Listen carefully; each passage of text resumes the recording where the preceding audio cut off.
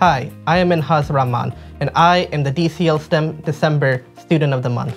I am part of the Biomedical CTE program, and I'd wanted to choose the CTE program because ever since middle school, I've always been interested in biology and science as a whole, and I've wanted to pursue it further in high school and eventually into further education.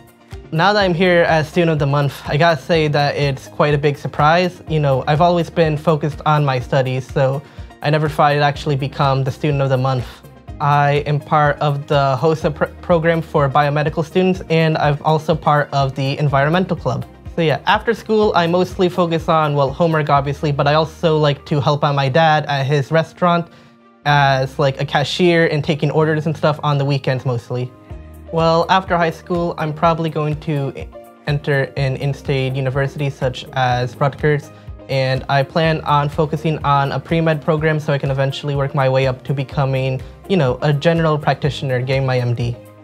One fun thing about myself is that I've been recently getting into drawing, and I'm not exactly the best at it, but it's fun for me to do. It helps relieve some of my stress from school, and I don't know, I just generally like trying out new things. It's fun. Well, I'd like to first thank my parents and my sister for encouraging me, helping me out when I just feel stuck or overwhelmed with school. I'd like to thank my guidance counselors, of course, for putting up with a lot of the things that happen in school, helping guide me through college applications and all that.